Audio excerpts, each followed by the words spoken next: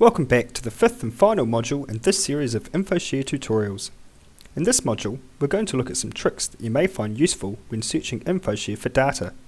Here we are viewing the web page of one of Statistics New Zealand's hot off the press releases, the balance of payments. To view the more detailed pages of data, we can open up the Excel spreadsheets that are attached. When we do this, we notice that in addition to the large amount of information available, we also have some series reference codes linked to the data. Here are the codes. These series reference codes can be searched for directly when using Infoshare, so if we wanted the same type of data but for a longer time period than displayed in the spreadsheet, then the series references can help a huge amount with that. Here I am pointing to the row in the spreadsheet which displays New Zealand's current account balance.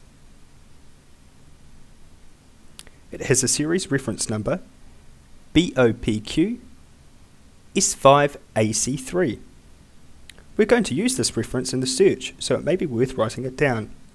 For this example, we'll look to find the series of data but cast back as far as 1995.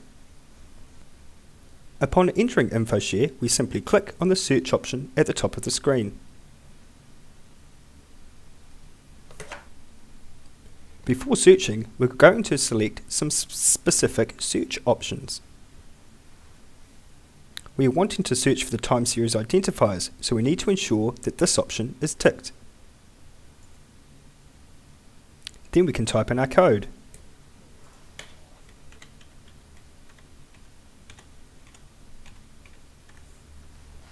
And click on Search.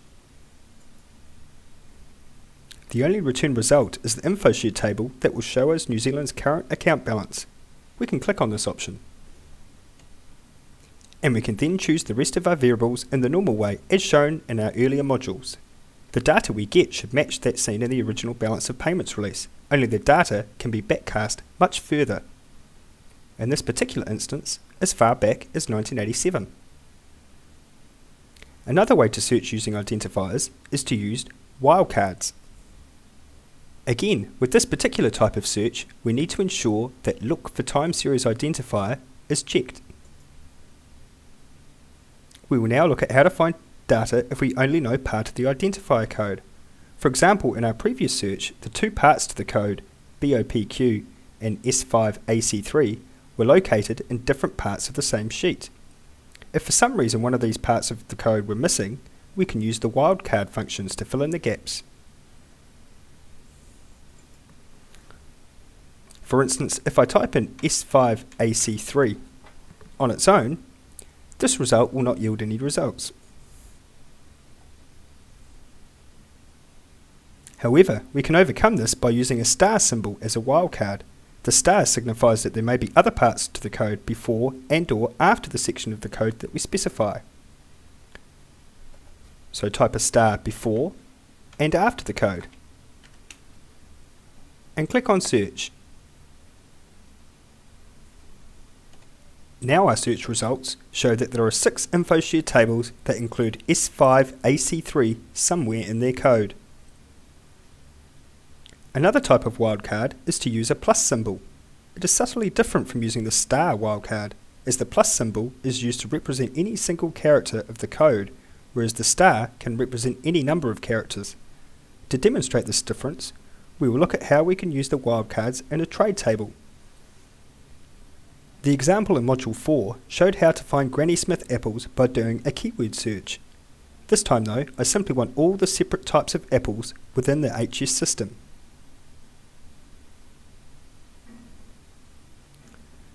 From the previous module, we know the code which contains all apples, that code being 080810. But to get some meaningful numbers for the quantities, we need to select all the 10-digit codes contained within the 6-digit code. To do this, we select the Search option.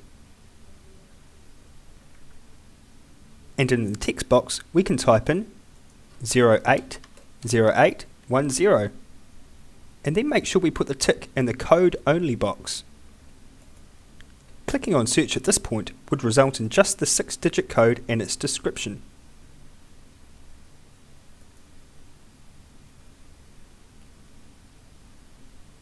If we type in 080810 with an asterisk,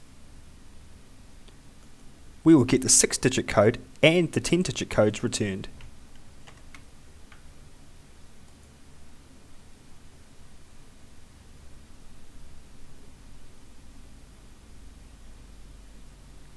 But to return only the 10-digit codes, we can type in 080810 with 4 pluses after it. The plus icon represents a single missing character in the code. This now specifies that we are looking for 10-digit codes only, but they must also start with 080810. This search returns all the different types of apples that are tracked in the HS system. These can then be all selected very quickly by clicking on Select All at the top of the HS variable box. The plus and the star wildcards can be used in search options throughout Infoshare. For further help, you can always select the Help tab at the top of the screen. Or you can refer to the Frequently Asked Questions section available at the bottom of the Infoshare landing page. Here are the Frequently Asked Questions section. You can also find information on data changes and unscheduled releases. Finally, you can always call our information service on 0508 525 525, which is toll-free in New Zealand. One of our friendly information advisors would be more than happy to talk you through Infoshare.